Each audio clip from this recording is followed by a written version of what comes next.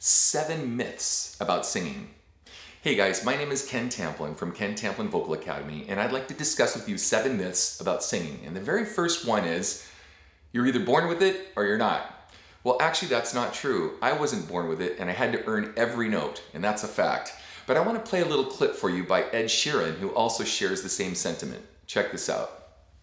And do you still have some of those old CDs that you couldn't sell?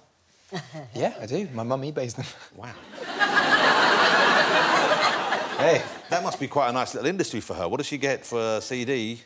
I don't know. I think you know, I mean, they pretty much all go to charity. She supports the children's hospital. We all say that. No. So, for charity, that's a very nice thing to do then. Yeah. Well, okay. some of them I won't sell because they sound like... Well, they're the ones we're interested in. Class. Oh, God, they're really bad.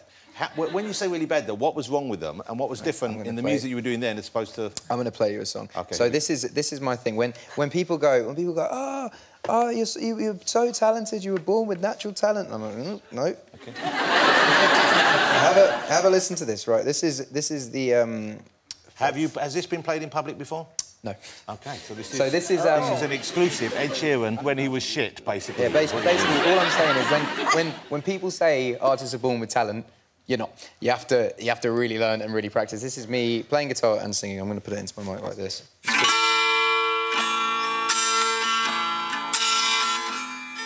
OK so far. It starts off. It has its fun. Hold me. I'm addicted to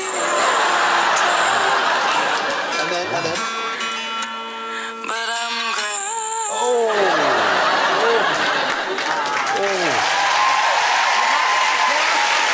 Wow. But you know what? Wow. Do you know what? I did practice. After that, you practiced? I did. Yeah, no, I probably needed it. Not one of Justin Bieber's tracks. Do you know that Bieber's not without his charm. I sat in a Range Rover once with Bieber, with him playing me his songs and him being like, yo, my shit's so dope. I'm like, oh, sweet. Okay, so it's obvious that this is an acquired thing, and I'm not saying that others aren't born with more talent and, you know, some that just practically came out of the womb singing. That's fine. But I know for myself, I had to earn every note, and it sounds like Ed Sheeran had to earn every note. So truth be told, a singer is only a singer because they have the guts to be one and to put in the time and put themselves out there and really understand what it takes to learn to train. That's the first one. The second one is that you can't increase vocal range. Well, that's actually just not true. My highest note when I was younger was what's called an F-sharp 4. It's a pretty low note. And I learned through a specific sequence of training to sing well over an octave of that and sing well into the soprano range. Did it come overnight? Absolutely not. But I did get there because I understood how to get there, and it was very important. Number 3, people that sing light cannot sing heavy, and people that sing heavy can't sing light.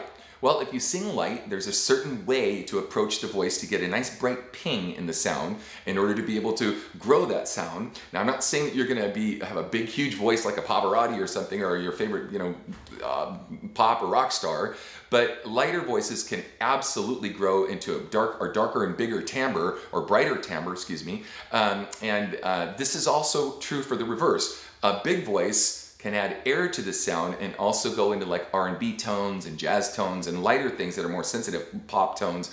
So they both can move in either direction. Number 4, you should always rest through colds and flu. Absolutely not true. You do if you have a respiratory illness, or if you have a constant postnasal drip that's causing the voice to go hoarse, and you have dysphonia, which means there's no sound coming out.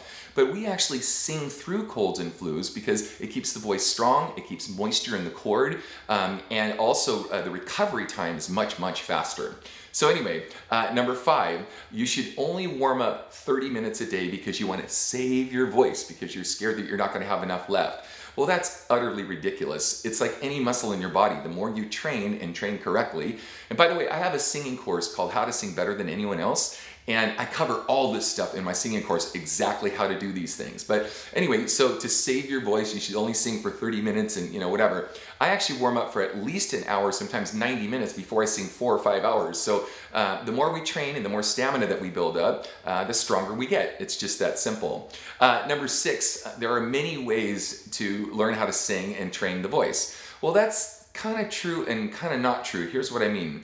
There's really one way to learn to train the voice, but there's different facets on what kind of singing you want to do on how to train the voice. So I would have a different training for a rock guy than I would for an R&B guy, for example, or a different training for someone that sings opera. But so it's true and not true. The last one is that certain voice types, or vocal fox they're called, can only sing in certain styles. That's absolutely not true. You can train one voice to sing in another style and that voice to sing also in a different style. So anyway, I hope this information was beneficial to you guys. Ken Tamplin Vocal Academy, where the proof is in the singing.